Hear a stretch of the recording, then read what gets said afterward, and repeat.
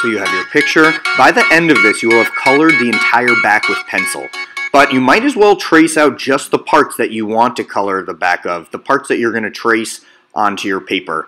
You can use this method using pencil.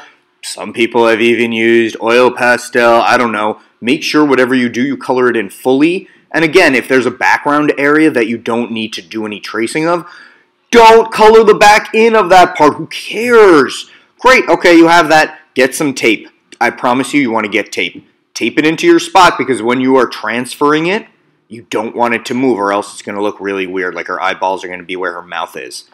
Do you notice that I've broken the photos up into various shades? For most of them, about 3 different shades. So right now, I'm tracing over the line between the very, very darkest and the middle darkest, the gray.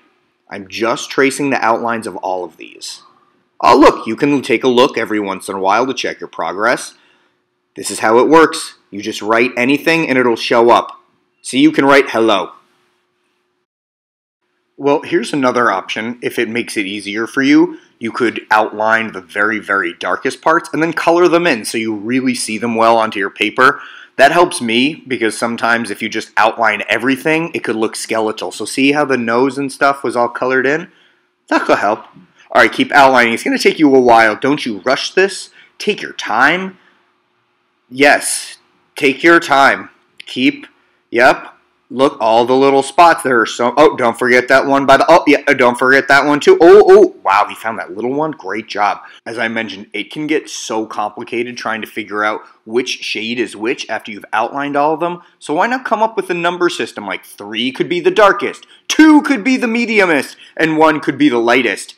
If it helps, you can also write them on the side so you remember what your system is. Dark, dark, dark for the 3, medium for the 2, and light, like you can't even see it, light for 1. That's only if you want. If you think you know what's up, then whatever, you don't have to.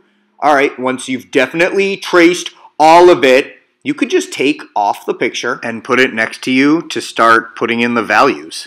Ugh, all right, fine. All right, yeah, whatever. Yep, you can use the Sharpies if you want. Why don't you take one that's black and one that's another color? Any color you want, like a medium-ish color, though, like a pink or a light green or a light blue. I would start by coloring in the darkestest because that's how my brain works. Then see how it looks to have the medium right next to it. You're going to fill in all the number 2 values / medium with the one that you've chosen as your color. Even though the lightest value could just stay the white of the paper, let's art it up and stuff. We can use collage images or just the colors to make up the lightest values. If you want to go crazy, it is absolutely fine with me if you wanted to make the medium value out of collage colors also. Since I used pink for my middle color, I'm trying to find super light pinks to go as my number 1 / just super light value. Cutting up tiny little pieces that I will then collage in, kind of like a jigsaw puzzle. Oops. I feel like the light pink was making her look as though she were white, and it's Black History Month, so I'm going to go with light blue instead. Perfect. Good change.